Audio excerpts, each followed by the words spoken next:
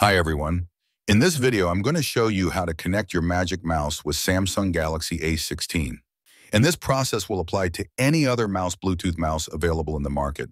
So let's begin. What you need to go to Settings on Android phone, go to Connections,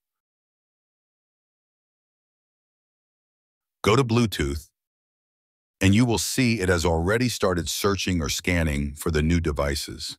And if it is not scanning automatically, you can see a scan text over the top of the screen. Now, what you need to do is turn on your Magic Mouse. Once you turn on your mouse, your device will search for the mouse, and it will be listed over here. So tap on your mouse, and it will start pairing.